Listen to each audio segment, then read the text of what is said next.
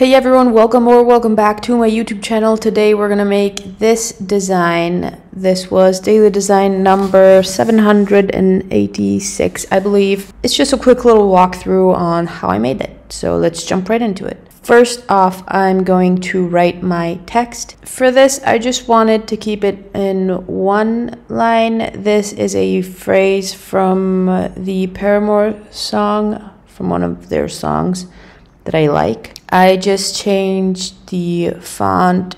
You can see it on the side there, what font I used. I used, for some parts of the phrase, I used italic, and some other parts I used bold.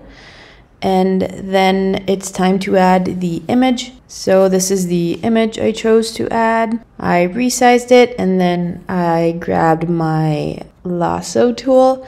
I don't really like those ski lift thingies, so I'll just select those and use generative fill to remove them.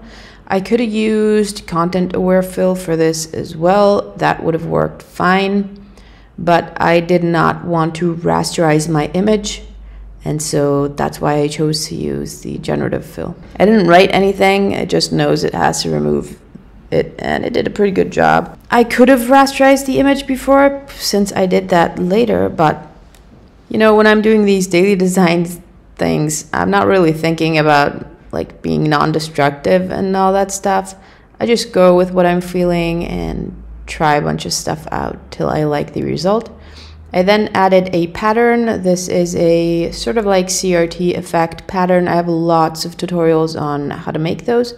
And then I'm just sifting through the different blending modes to find one that I think suits well with the design. I'm then double clicking on the pattern and try different sizes till I'm happy with the result. You can also change the angle of it, but I kind of like it to keep it straight as is. And then I reduce the fill a little bit.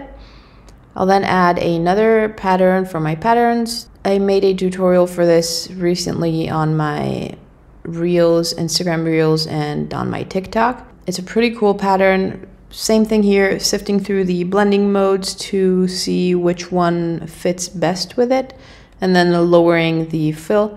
I want like a little subtle effect, don't want it to be too harsh. And next up, we're going to add, you guessed it, a gradient map. You guys know I love gradient maps. I live and breathe gradient maps, basically. So I'll just choose one that I think fits the mood well, and then go ahead and change the blending mode of that as well, because I don't want it to be that harsh. I just want it to be like a soft color. Next, I brought my text up on top. I didn't want that to be affected by the gradient map so much.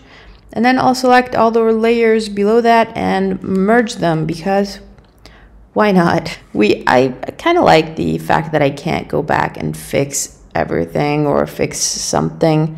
Otherwise, I spend too much time on these, and these are just to get my creative juices going. So I don't want to spend like 4 hours on this. This is like a 20-minute, 30-minute.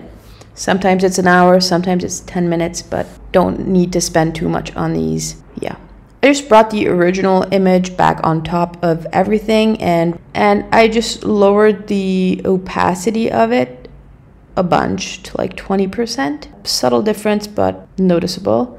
Lastly, I just merge everything together and add some noise from the filter noise, add noise. And lastly, that you can't see here, I just added a couple textures from my texture pack that you can find linked in the description down below. And that's it. That's how I got this result. I hope you guys like it. Let me know in the comments. Also, comment if you have any tutorial requests for next videos, or if you kind of like this format where I explain how I get to my daily design. And yeah, thank you so much for watching, and I'll see you guys soon. Bye.